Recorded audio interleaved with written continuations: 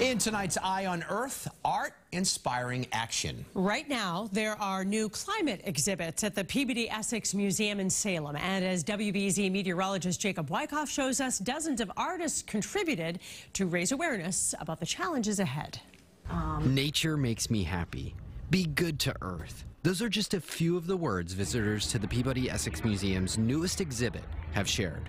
There you'll find yourself looking at all kinds of very unique art. Looking at climate and environment from a variety of different perspectives. Jane Winchell is the curator for the Climate Action Inspiring Change exhibit, made up of 28 different artists, young and old, local and international.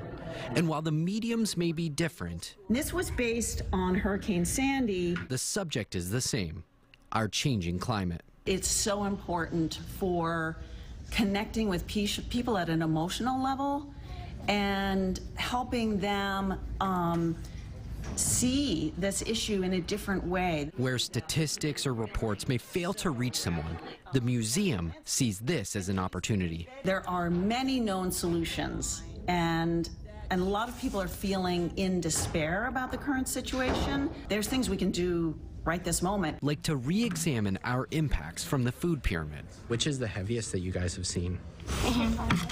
The hamburger? You may even recognize some of the artists, like Worcester native Jill Pelto, whom WBZ featured in its Da Vinci of Data art story last year. I think that's a lot of the power that art has. There are a total of 4 climate-themed exhibitions on the museum grounds, like Down to the Bone, a glimpse at hungry polar bears, and the Blue Trees installation outside, meant to spur discussion on the role trees play in our environment. Having a variety of different kinds of artwork so that not every piece of work is going to relate to everybody. Right.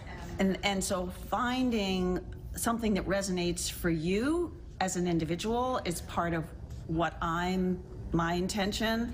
In Salem, meteorologist Jacob Wycoff, WBZ News. It is remarkable. We have so many world-class museums all around us. Absolutely. I got to say, I was a little puzzled by the paint on the bark of the tree. They say it wears off over time. They said it would wash away. All right, they're the experts.